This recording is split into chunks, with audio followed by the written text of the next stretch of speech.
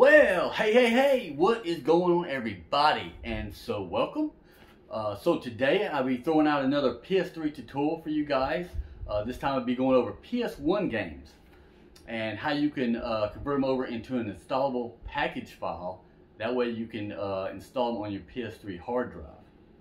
And so this will work on jailbroken PS3s running custom firmware and also hand PS3s. Okay, so without further ado, guys, let's jump over the computer here and get started and waste no more time. And yeah, let's do this thing. All right. Okay, guys, so here we are. We're at the computer now, and so I'm just going to try to go over this as quick as possible, guys. I do not want this to be drug out too long. There's quite a few things I need to go over, so let's just dive right into it right now, waste no more time. And so the first thing, two things actually you need to do is, of course, download your files, right? And also you need to have a game downloaded also. What I have here is Harmful Park. It's a PS1 shmup. If you guys haven't checked this game out, I really highly recommend you do so, because it's a really cool game. So let's mosey on over to our web browser. I'll show you where you're going to download that file from. And so I got all the files uploaded to a mega site. They're not that big. It's only like 28 megabytes. So just come over here, hit the download tab, guys, download it, and you are good. Alright, so once you do that and you extract it, we're going to have this folder right here, guys. So what we're going to do now, the first thing we're going to do is go into our PSX Classic eBoot Programs folder. Now, I do have this folder twice. I kind of messed up, so we're going to go into the PSX Classic eBoot Programs folder again. And what I have here is 4 programs, guys. You can choose whatever one you want. This is the one that I tried to use at first, and it just, using it with my computer, guys, my computer is kind of slow, so it's really messing up. I think this is probably the best one to use, I think. But yeah, it just kept messing up on me. Now if you guys have a PS1 game that has maybe 2 discs, 3 discs, or maybe even 4 discs, go with Impaler, guys. Go with Impaler, and I'll show you right now what it looks like. You can put up to 5 discs on this thing right here. Okay, 5 discs, and you even have the options down here to actually customize your eBoot if you want. So pretty cool program there. But the one that I'm going with, guys, is Ice-T. Okay, so I'm gonna go ahead, open it up. All right. This is the one that seems to be working the best for me at the moment. Alright, so we need to find our game. We're going to go over here and select, and we're going to direct this program to my game, the PSX image. So let's do that real quick. And we need to go up to desktop. Harmful Park, and we need to select the bin file here. Now this works with bin files, ISO files. That's the only 2 that I know of that it works with, so be mindful of that. Another thing, guys, make sure that, well, any program that you use, make sure the compression is down to 0. You don't want it up here or nothing like that. You want it all the way down to 0. Alright. Right here, game ID, mine is the SLPS 00498. Okay. The only thing about this program is you got to fill everything in. That other program that I was talking about, this one here, that will fill everything out for you. You don't have to worry about it. So I'm going to name this Harmful Park, and we need to create a directory, which is going to be inside this folder right here. Okay, So that's where we're going to direct it to.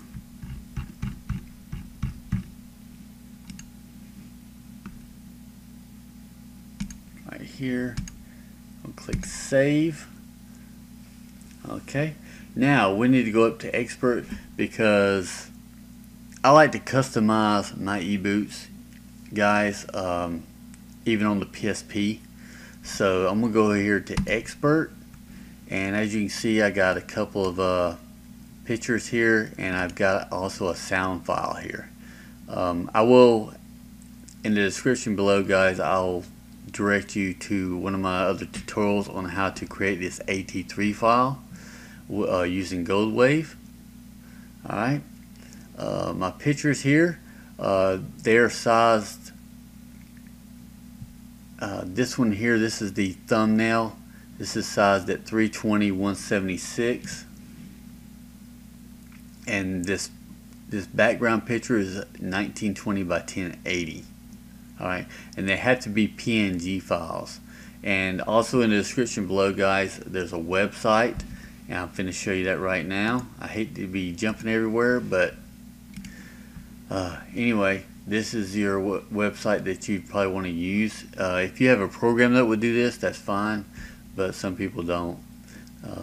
So come here, you can upload your files and you can download them as PNG files. Okay, and all I did, guys, I just Googled some of my pictures. This is where I got my pictures from my game. I just Googled them. Alright, so let's start here at the top. We need to find pick one. This is the background picture. We'll load it up here. Our icon picture or thumbnail picture. Load it up there. And our sound file right here. It's going to be in our AT3 file. Load it up there. Alright. So that's that, guys, and what we're going to do now, we're going to come down here and hit the let's go option. Okay, it has been successfully created, which is right there. We can let's just leave this out, guys, because we're going to need this. Well, yeah, let's just leave it open because we're going to need to copy this game ID here in a second. Alright, so let's cut our e-boot, and we're going to go into our folder here, and we're going to paste it. Alright, so now what we're going to do, guys, is we're going to take this e-boot and we're going to hover it over the fix e-boot PPP extension and drop it. And what it's going to do is going to create two files, guys. It's going to create an iso.bin.dat and an iso.bin.edat. Alright, and what we're going to do, guys, we got to wait on this file and these two files to disappear. Once they do, you're good to go on to the next steps. Okay, so there they go. They disappeared. What they did, they got, I guess, how would you say it, incorporated into these files here. Alright, so what we want to do now is we want to, if you're going to customize your e-boot or your game, then you need to add all your files. So we're going to highlight this one, and the sound file, and we're going to copy them over, guys, and we're going to a package right here, and we're just going to paste them. And we need to replace those two pictures there. Alright. Okay. Now what we're going to do is we're going to cut this right here. And we're going to go into True Ancestor. Go into Game. We're going to paste it right in there, guys. And what you need to do, this is where you need to copy your game ID.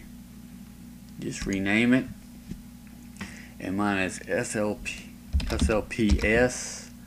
and then 498. Okay, so there we go. We can back out of this, guys. Now we're going to open up our repacker right here,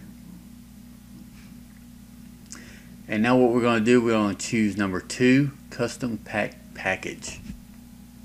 Number 2 and hit enter. And now we're going to come down here to number 5, PS1 Classic. Hit enter.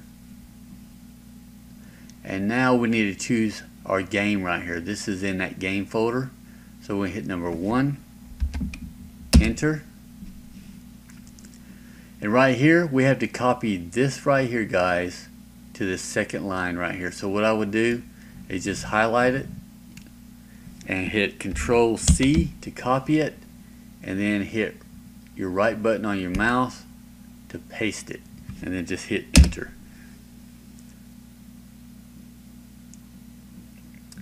So just let it do its thing, guys.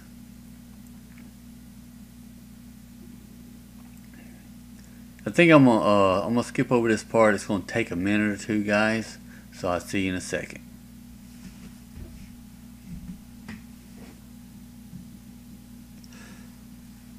Okay, guys. So now it's done. We're gonna hit enter to basically exit out of here. Okay, so now we can go over here to package, and there's our package file right there. What we can do, guys, we can just from here we can just rename it to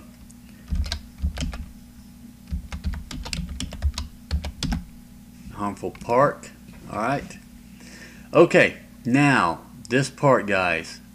If you're running custom firmware on your PS3 like I am, this next step is not necessary at all. Okay, you can just take this package file and you can actually just paste it onto your USB hard drive or USB stick or whatever like that, and install it on your PS3. Now for your hand users, okay, you have to go in here, okay, and you have to paste that file in here.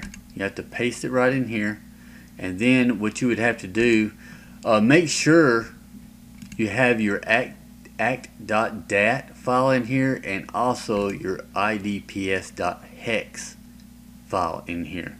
Now let me explain what these are.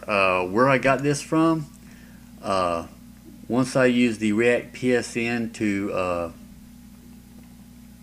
what do you call it, to activate my games, to create a license, using RAP files, in other words, right? So here's my Xdata folder here that I got off my PS3. Here's all my RIF files right here. Okay, this is where I got my act.dat from.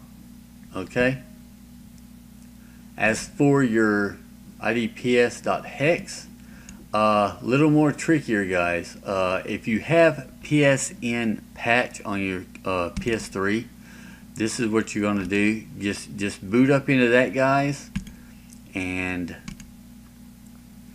once you boot up in it, this will show up right here. This is your IDPS. If you look right here, this top line, actually the second line too, this is your IDPS. Alright, what you want to do is copy this number down. Okay, copy this number down.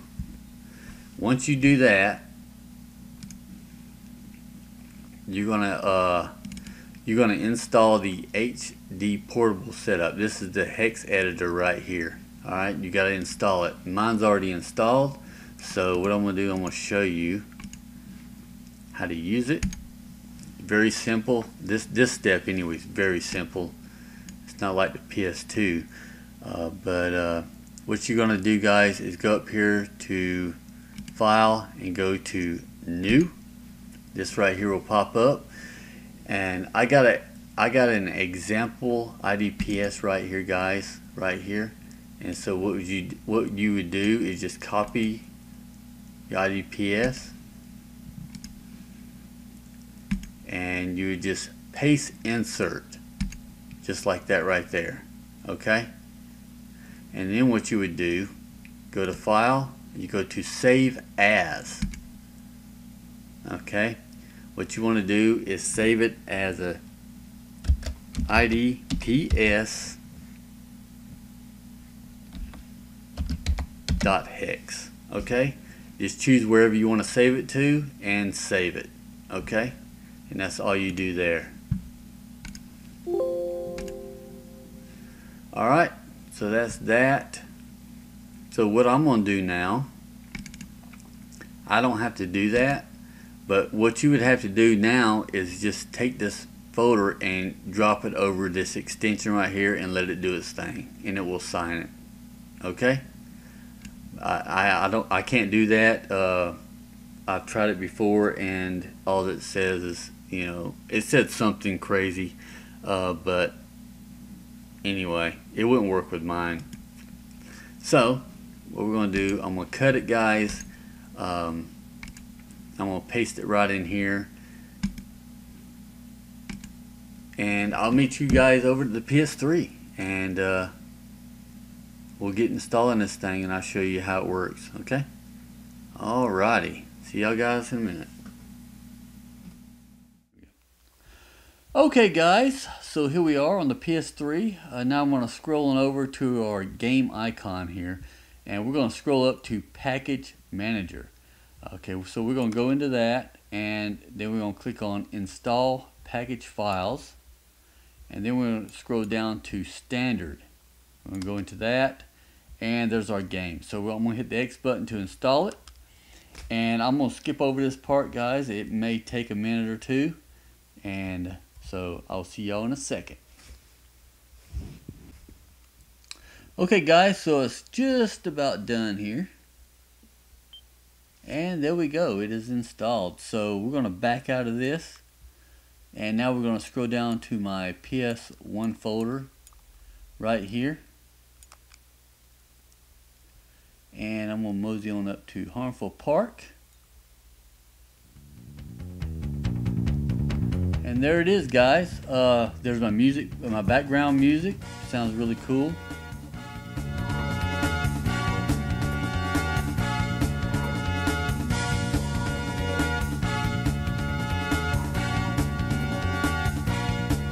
Yeah, I like that. That's pretty cool. Alright, so let's just jump right into it, guys, and I'll let you see that it actually works.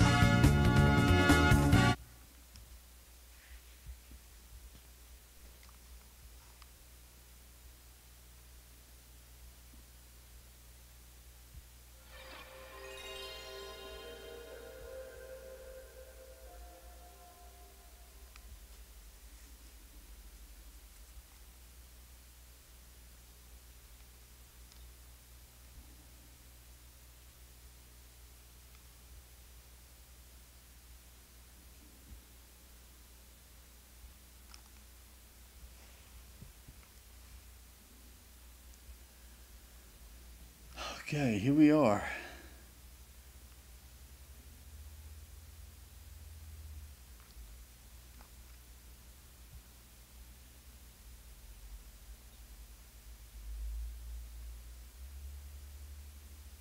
Okay, let's get this thing started, and I'll show you that it actually has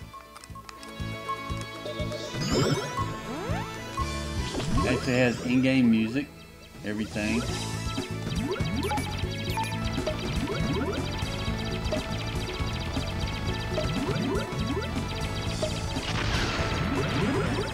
So yeah, that is it, guys. It does work. So I hope this video actually helped you guys out. I'm gonna do a lot of my shmups like this. That way, you know, I just go to that folder, click on them, and that's it. I have to go to another folder and go to that folder and all of this and that. But yeah, I'm gonna do all my shmups like this, all the ones that I love anyway. So that is it, guys. I'm glad you tuned in, and I hope it helped you out. That's all I can say, and I'll leave you guys at that, and I am signing out, guys. I'll see you guys later, maybe on another tutorial or let's play or whatever like that, guys. And yeah, have a good one, guys. See ya.